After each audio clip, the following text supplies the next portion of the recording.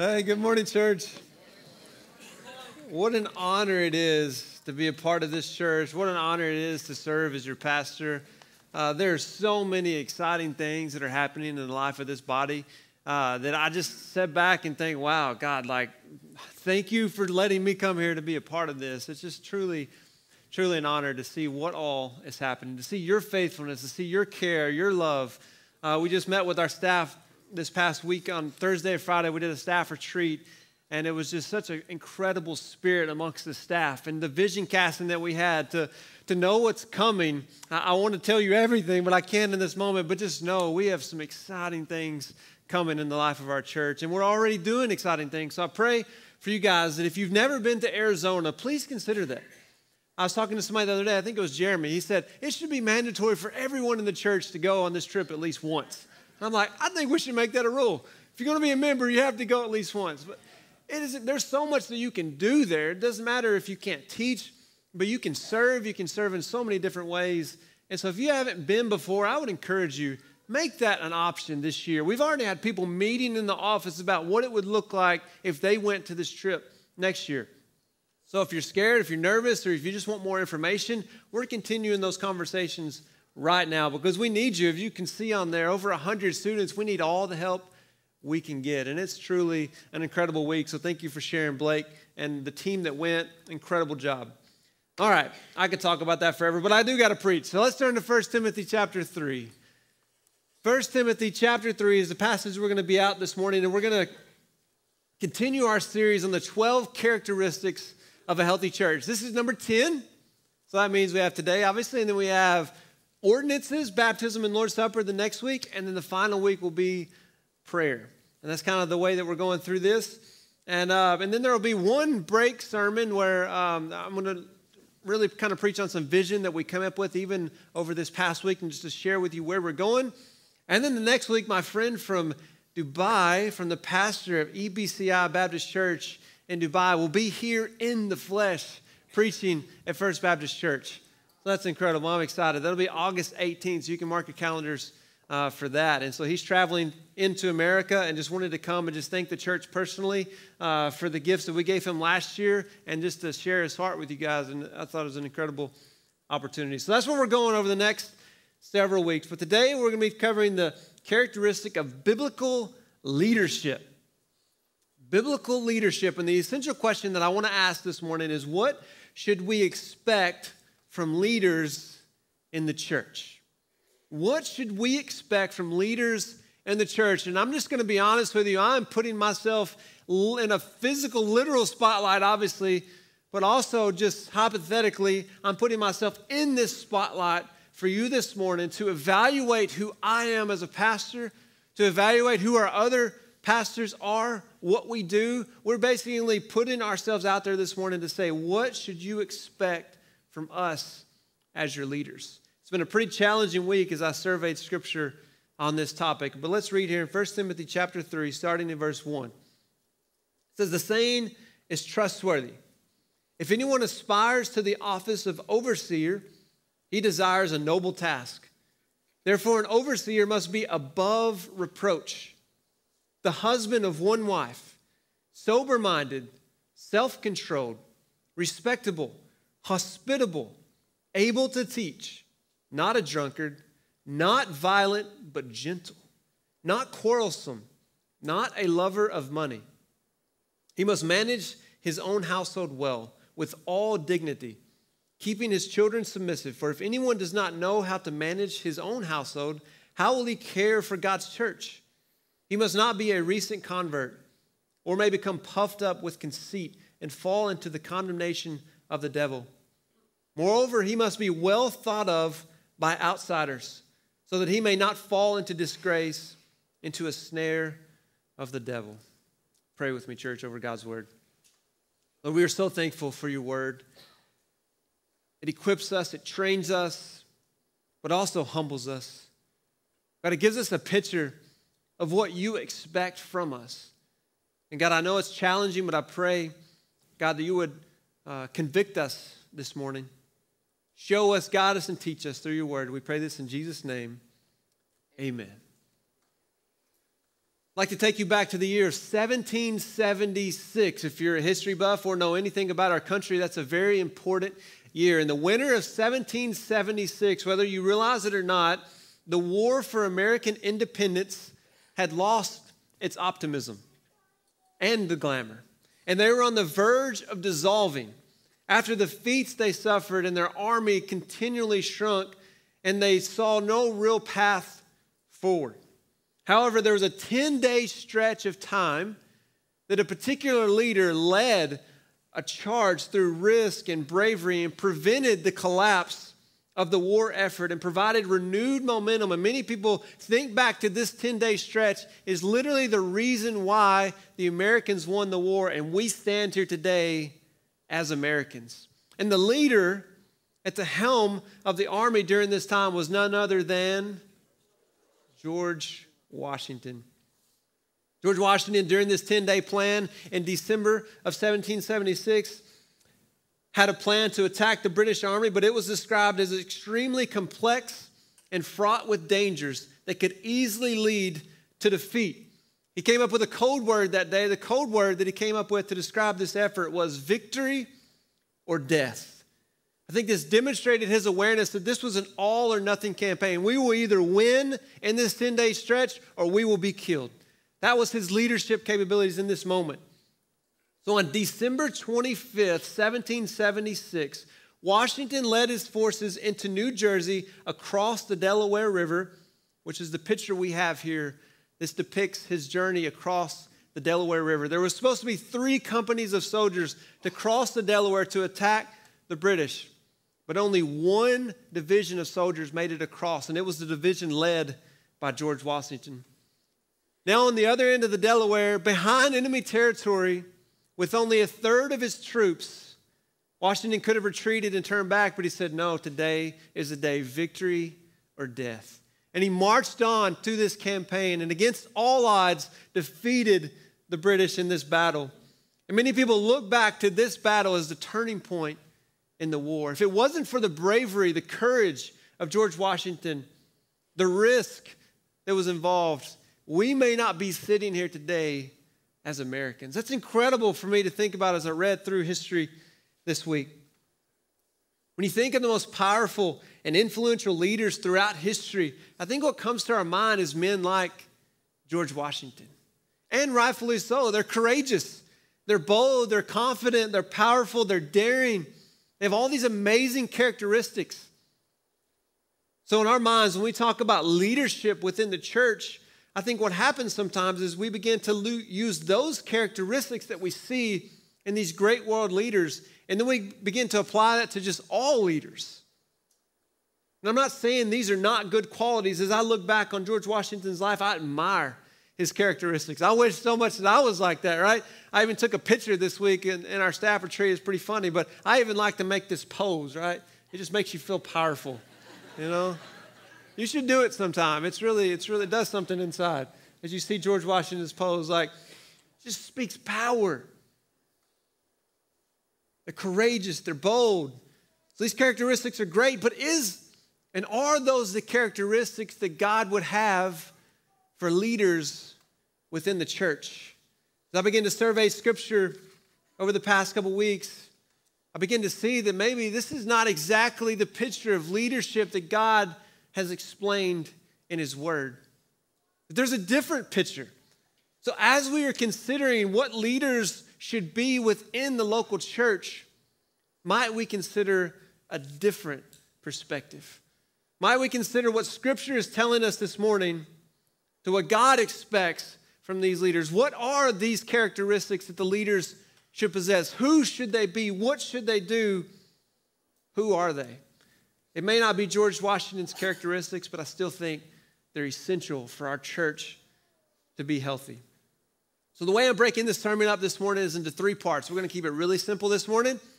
We're going to consider biblical leaders, and we're going to ask, who are they? What do they look like? And what do they do? All right? We can get it this morning. Who are they? What do they look like?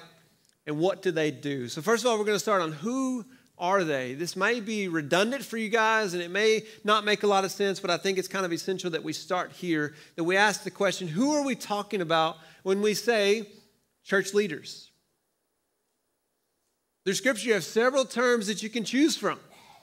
Pastor, deacon, elder, bishop, overseer, evangelist, prophet, apostle, priest. When it comes to the New Testament church and the church that we have here in Mayfield, Kentucky in 2024, which title are we talking about? Who do we define as church leaders? And who does the text in the New Testament define as church leaders? Well, if you remember from our text in 1 Timothy chapter 3, what does it say? If anyone aspires to the office of an overseer. All right, think about this for a minute. I don't know about you, but I've never heard anyone call a pastor an overseer. No one's ever walked up to me and said, hey, Paul, do you want to be the overseer at First Baptist Church, Mayfield? I don't know. What does that mean, right? Overseer. This is a very unique term, a very unique word. But this is the term that is used. The Greek word, we might think, well, maybe this is the word that we get the word pastor from. So as overseer or pastor, well, if you look at the word here, it's episkopos, which is not the word which we get pastor from. So who is this that the Scripture is talking about? Overseer, episkopos. In Acts 20, it says, pay careful attention to yourselves and to the flock in which the Holy Spirit has made you overseers. This same word again, episkopos, overseers. Here's the problem though. We turn to 1 Peter chapter 5 and it begins to talk about church leaders. Peter writes, so I exhort the elders among you as a fellow elder and a witness of the sufferings of Christ, as well as a partaker in the glory that is going to be revealed. Shepherd the flock of God that is among you. Now we have the word elder.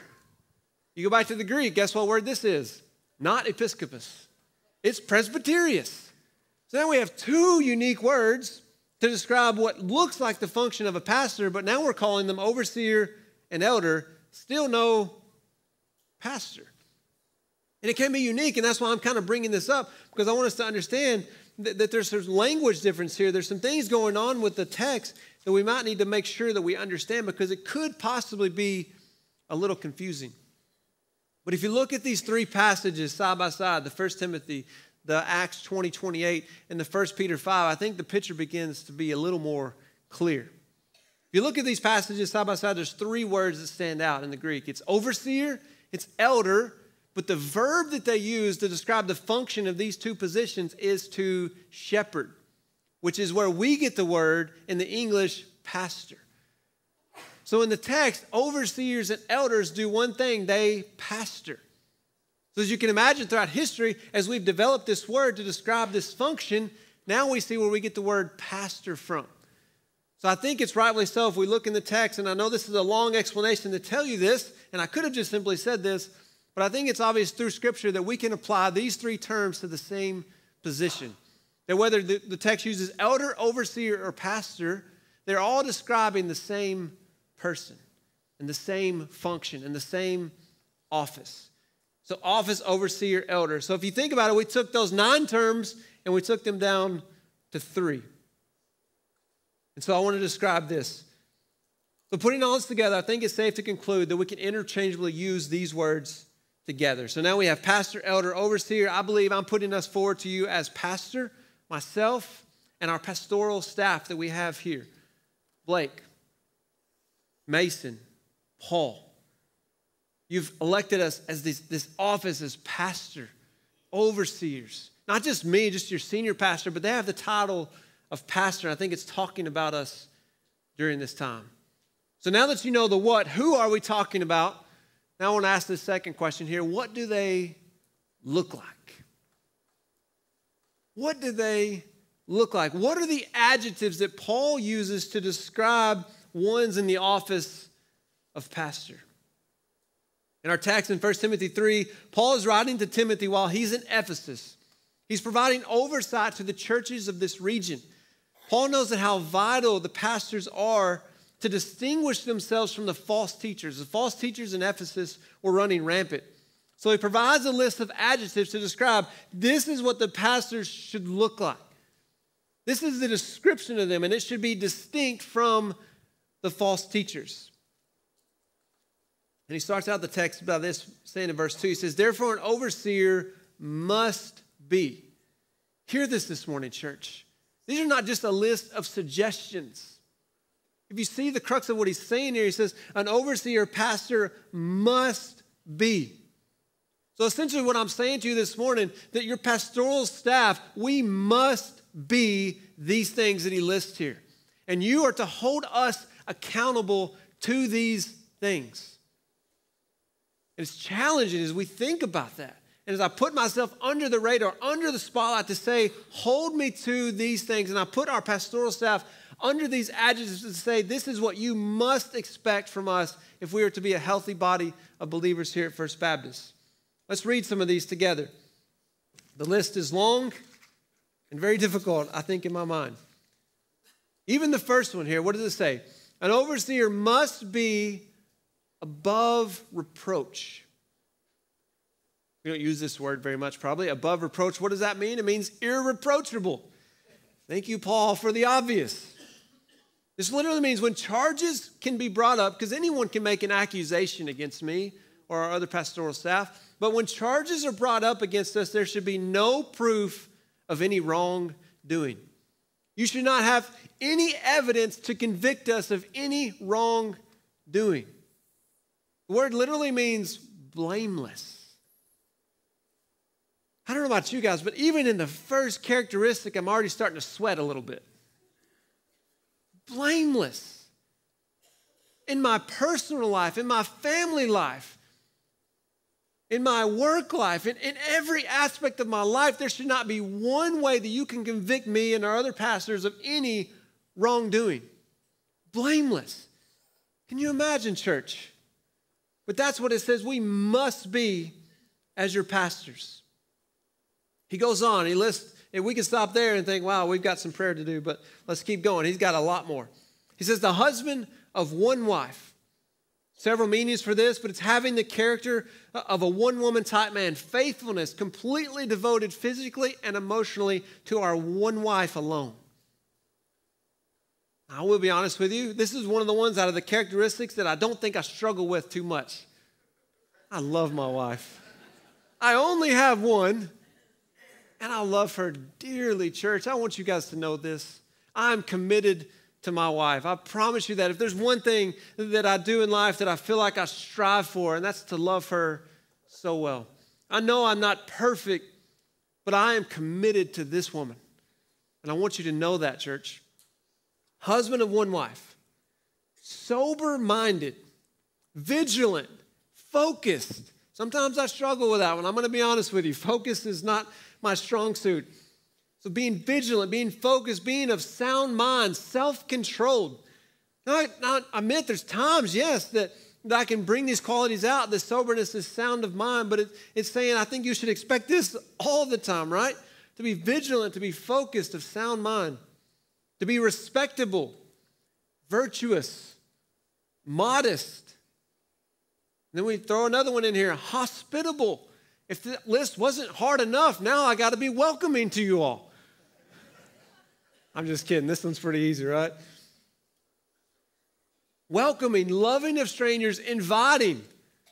It's like, man, like, okay, God, oh man. You see how this is starting to pile up a little bit. But he keeps going. The next three, Gordon Fee in his commentary on 1 Timothy kind of links these three together, but he says, not violent, but gentle, not quarrelsome. The word here literally is contentious brawler. Now, I know when you see my physical physique here, you think contentious brawler. This man was a fighter. But that's probably not the case. I used to love to box. Funny story, completely off task here, and it just hit me in the moment. I used to love to box growing up in high school and college. It was so fun. For some reason, I was quicker than all my big friends, and I thought it was fun. I could kind of dance around, hit them a few times, and not ever get hit. But one night, I got hit. And it hurt real bad. It was a big, strong guy, which is a haymaker. I was seeing stars for like 10 minutes. That was the end of my boxing career. So not much of a fighter here. But in all seriousness, it's not necessarily this physical brawler, but it's this attitude of gentleness, not quarrelsome, not stirring up, but being patient and kind and gentle. And the list goes on, if you can't imagine. Not a lover of money. That's usually pretty good for ministers. We don't have to struggle with those things a lot of times. Not a lover with money. I remember when I first married my wife, I told her before we got married, I was like, I'm going to be a pastor. And she's like, okay. It's like, I don't think you understand. That means we are going to be broke. The church has been so good to us, okay? Please hear me. Don't hear me say this, right? The church has been so very good to us, and they have taken care of us tremendously. And so this one, for the first time in my life, I can struggle even with this to think that, like, there is money here now. Like, I actually have money as a pastor. It's incredible. But not to even love that, not to even look to that. And it keeps going. Managed household well. Not a recent convert. And well thought of by outsiders to have this good reputation, not only among the church, but even the outsiders. These are not duties, they're responsibilities, they're qualifications, they're moral characteristics, they're outward, observable behavior. See, the context that we're looking here, these false teachers, their outward, observable characteristics suggested that they were distorting the gospel that they were trying to proclaim. Their conduct mattered. The gospel and what they were teaching was being affected by the way that they were on the outside. And I submit to you, church, that as pastors, as leaders within the church, our conduct, it matters. For a moment, all we have to do is to survey culture to see that it's very easy to see how characteristic flaws and sin in the lives of pastors can lead to so much damage and disgrace for not only the church, but for the gospel of Christ and for families. Today, it's ever increasing that pastors are failing to uphold the characteristics of 1 Timothy chapter 3. We see this in the headlines all the time. And I hated to even mention names, but just to throw some out here, I just just recently saw in the last few months where Tony Evans recently had to step back due to sin in his life. If you're familiar with Ravi Zacharias, his whole ministry ended. Frank Page, the president of the Southern Baptist Convention years back, was caught doing immoral things and had to walk away from this leadership position. Mark Driscoll, I'm sure you've heard. Carl Lentz, professor, one of my dear professors at Southern Seminary that I wanted to go study in the PhD program under this particular professor so that I could learn and grow from him because I thought so much of this man. Was having a marital affair for years. He was caught, had to resign, and in an instant lost everything. This story can be repeated over and over and over in our culture today. And I heard a recent study that said that only 3 out of 10 pastors finish well. Only 30% of pastors actually finish without morally failing. As I hear those statistics, as I see these great men who has fallen, I just ask you to pray for us, church. Pray for your pastors because I don't want that to be me. I want to finish well. I want to uphold the characteristics in 1 Timothy chapter 3 that you can look to your pastors and trust and know that we are doing exactly what God is calling us to do, not for a few years, but for the entirety of our lives. Church, pray for us. It's a tall order. If you look at all these characteristics together, there's a lot there, but you must expect this from us and you must hold us accountable to these characteristics. Let's move on to the third one here. Okay, what do they do?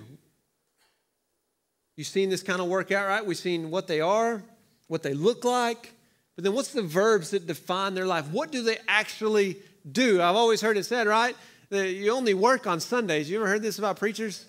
Like, you shouldn't be a hard job. You only work on Sundays.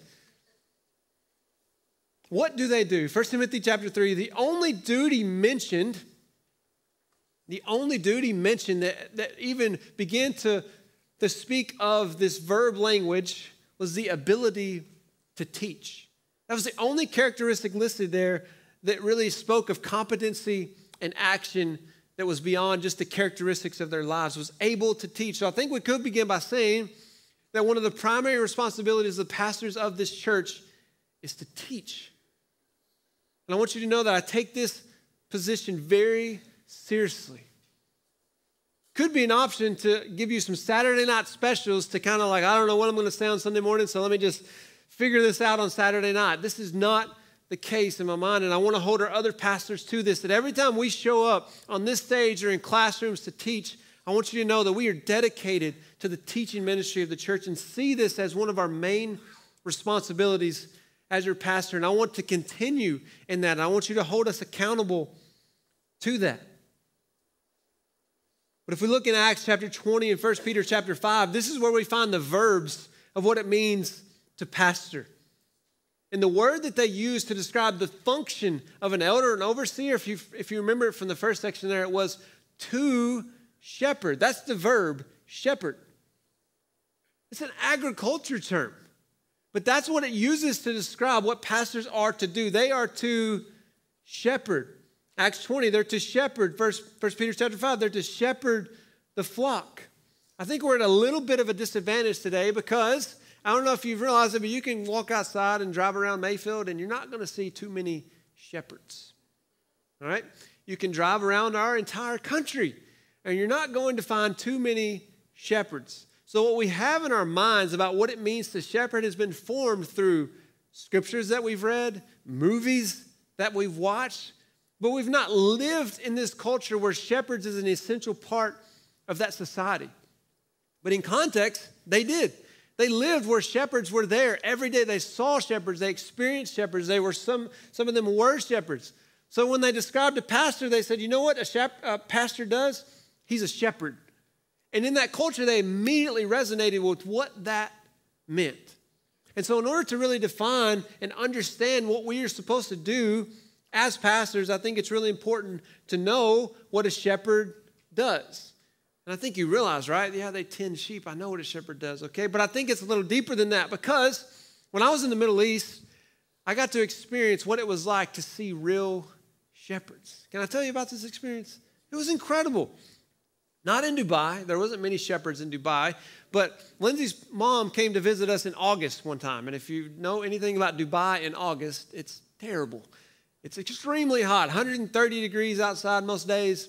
Can't even experience like this kind of sun. I try to tell people, it's like, you know how hot it is when your eyeballs literally burn. That's how hot it is. You walk outside and the first thing you feel, your eyeballs just burning. Anyway, so we're like, okay, what are we going to do? You know, Carolyn's coming here. I want to give her a good experience, but we can't do anything. We're just going to sit in here in the house all day. So we heard about this place in Salalah. It's a nice name already, right? Salalah. It's in Oman. It's the country next to us. They said there's a place there within the mountains that it's like 80 degrees and rains. They're like, in August? They're like, yeah, in August. So like, we're going there. Little did we know that it was a 14-hour drive. And when I say through the middle of the desert, I mean through the middle of the desert. We didn't pack any food with us because we thought, are you going to stop at restaurants on the way? You know, all this stuff. We were in the middle of the desert eating peanut butter and smashed up dates because we brought no food with us. That was all we had because there was nowhere to stop.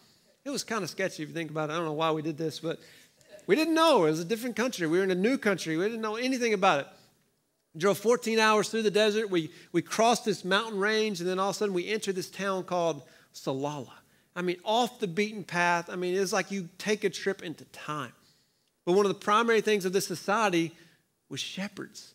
So as we were there for the week and we got to drive around and see this society operate, we just got to admire these shepherds. And for the first time, man, this word shepherd began to resonate with me on a whole new level because I've started seeing what it meant to actually be a shepherd. One of the first things that I saw and that I noticed about these shepherds were just how reliant the sheep were for food. I got a few pictures maybe to help you understand this. Let's show this first picture. This is Salalah. This is the town we were at. Barren, dry, dusty, rocky desert. There's nothing there, all right? You drive 15 minutes down the road into another mountain range, and this is what you come to. Isn't that incredible? It changes so much, and it oftentimes depends on the type of season and the rain in different locations to produce these kind of oases. So the shepherds, they have to know where these places are. If a sheep was just wandering away, they're going to end up in so many of these desert places with the camels, and the sheep can't eat what the camels eat. I don't know what those dudes eat, but they somehow survive. But sheep can't survive in that kind of environment. So the shepherd would have to guide them to the food all throughout the year. So they were reliant on the shepherd for even their sustenance. And as I began to think about, well, what does this mean as pastors? What are we, if we're to shepherd, and you think about what Jesus even told Peter, he says, feed my sheep. I'm not literally supposed to feed you physical food, but the word of God in Scripture is our food. I'm supposed to give you the food of the word. That's one of my primary responsibilities, to teach you. Our source of food is the word and the will of God. And I think it's my responsibility to give you this, to guide you, to know the ins and outs and the lay of the land, and to understand how to find the food. And right, it often says, you know, you can lead a horse to water, but you can't make him drink. I understand that. I can't force feed you, but I think it is my job to get you to this food, to show you so that you can begin to eat for yourself. But a shepherd has a big part in feeding his sheep. One of the second things that I noticed about shepherds were immediately when you saw the shepherds, they were filthy. You get this picture in the movies, and they're like, you know, in their nice robes with their staffs walking around. I mean, they look like homeless people, dirty from head to toe. You know why? Because they had to sleep with their sheep. There was no pens. There were no fences. They couldn't leave and go home and then come back the next morning. No, when they were on duty, they had to sleep with their sheep. They were with them all hours of the day. Their care for their sheep was something that I've never seen before. They were completely devoted to their flock because they were responsible to them and for them. As we begin to see this passage, then I see Hebrews chapter 13, and it begins to kind of paint a bit different picture. Verse 17 says, obey your leaders and submit to them, for they are keeping watch over your souls as those who will have to give an account. These shepherds were a lot of times poor. And they were almost like slave workers for the very wealthy people in this country. And if something happened to their sheep, they would have to give an account to the owner. So they wouldn't leave the sheep. They stayed with them. They cared for them. It was their responsibility. Now, as you see what pastors are to the church, as you see how this is working out, God is telling us he's appointed shepherds over churches, pastors, to care for them. And that one day we are going to have to give an account for your soul. Church, when I read this, as I was even thinking about what it meant to come back here and pastor, I read these words and I began to cry. Think about this. I'm going to have to stand before God one day and give an account for your soul. Think about the pressure that's involved in that, the responsibility that I have to bear. But that's the role that God has called me to, and that's the role that he expects from us and that we must be. So I need to care for your soul, to be responsible for you. And the last one I'll say here, the shepherds protect. And I got to thinking, like, what does this even mean to protect? And for some reason, this story came to my mind. I don't know why. But I was in Malaysia and touring just some different things with a missionary there. And we were teaching in the seminaries. But anyways, he wanted to take me to a Hindu temple. And so we visited this Hindu temple. And at the Hindu temple, there were a lot of monkeys there. I don't know if you know anything about monkeys, but these dudes are bad dudes. All right, you see like Curious George and like, oh, cute monkeys. No, monkeys are vicious. They got like fangs as teeth, and they're wild, and they hiss and bite and scratch and carry diseases, and they're not cool, all right? And at least in Malaysia, they're not. So we're walking up to this Hindu temple, and the missionary's here, and we're walking up the steps, and all of a sudden coming from this direction is this monkey, and he's like out of the movies or something. He's on his hind legs, and he's doing like this, and he's hissing and growling, and he's coming right towards us. And I just so happened to be standing in between my missionary friend and the monkey. And my missionary friend kind of pushed me this way and did this and hid behind me. And there I was with this monkey coming towards me. Like I had no choice in the matter. Like I was appointed in that moment to stand in between the danger and the missionary. As I think about what it means to pastor, so many times we didn't choose this position. It's not like we wanted this responsibility to say, yes, I want to be responsible for your souls and to stand in the way between danger. But God has appointed us for that task. We find ourselves in this position as pastors that we are supposed to stand in between, to warn, to protect, to care, to be responsible. As we're talking about leadership, I think it's often, we can get the wrong picture of leadership. What does it mean to be a leader? If you're thinking leadership, well, this means a leader and one who is not a leader. Right? So even 1 Peter talks about this, and he's afraid of this as Peter is telling how to be a leader. He says, don't lord it over them. He's reminding, yes, just because you're a leader, it's not that like you have this demanding leadership style that you're getting to lead and have honor over everyone. No, he's like it's a responsibility that you're basically standing in the gap, and you shouldn't think about your position as lording it over someone. As I thought about my leadership, how would I want to describe who I want to be as a leader? And I don't want you to get the wrong impression of how I see my position and our other positions, our staff, between us and you. Some may call it servant leadership. We've heard this. You're very familiar probably with this term, servant leadership. And I think it's easy for us to say, yes, I want it to be one of servant leadership, but I think that's only about half the picture. And for that reason, servant leadership is not the greatest terminology to use as how you would describe our relationship.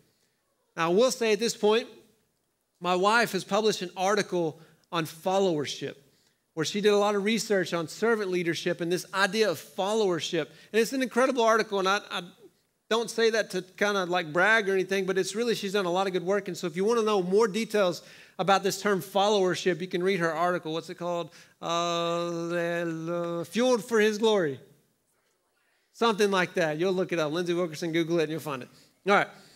But she introduces this idea of followership, which really comes from Timothy Paul Jones in his book called Slaves of the Most High. He comes up with this term, followership. It's not servant leadership. He wants to call it followership, and this is what it describes it as.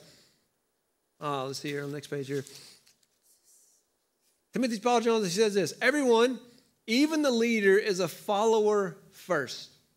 And everyone, even the leader, is continuously being led by God. It's this idea that leaders are first called to submit themselves to God. Then once submitted and oriented toward following God, the follower leader can guide accordingly. Church, I want my identity to be found in following Christ, not in my ability to have power and influence over people. We can use servant leadership basically to get our subjects to do what we want them to do. And that's what secular culture is doing to servant leadership. Like secular sources are using servant leadership to say, if you serve your people, you can accomplish your organizational goals. I'm not saying I don't want to serve you, but I don't want my ministry to be defined only on serving you so that we can achieve our organizational goals here at First Baptist. No. I want my leadership to be defined as I'm a follower of Christ. I'm submitting myself to Christ. As your leader, I'm submitting to Him so that I can rightfully say, follow me as I follow Christ. I always heard that term from Paul, and I thought, wow, how bold that is for Paul to claim that. Follow me as I follow Christ. Really, Paul? You're going to say that? And now I'm sitting here saying that. Think about the pressure, the responsibility. Follow me as I follow Christ. Hebrews 13:7, it says this as well. It says that we should be your examples of how to follow Christ. Your pastors are your examples of how to follow Christ well. Church, that's what you should expect from your pastors. In order for our church to be healthy, we must be these things for you. And the last point that I want to talk about here, I want to bring this to a conclusion. And I know I spent a lot of time talking about me and the other pastors here. I think it's important because I want you to know what to expect, because I want you to be able to hold us accountable. But as we conclude and we go to, okay, now where do you fall into all this category? 1 Timothy 3, verse 8, he introduces another office in the church. He calls it a deacon. He says, likewise, the deacons must be dignified, not double-tongued, not addicted to much wine. Did you know this list is very similar when it comes to deacons? There's only one thing that's different. And the deacons don't have to have the characteristic of being able to teach. It's very interesting. The characteristics of the deacons are the same. The function, the being able to teach, the competency to teach is not there, but the characteristics, the essential character of this person is the same. So, likewise, we should expect our deacons to be the same. Well, then if you think that, likewise, the deacon's the same, well, should we not expect the same conduct from our teachers within our church? Sunday school teachers, our children's teachers, our youth teachers, should we not expect them to be a model for the people that they are teaching? Well, where does it stop? Should we not expect the same conduct and characteristics from our members? Really, if you think about it, if you look at this list, you can pull that list back up if you want to.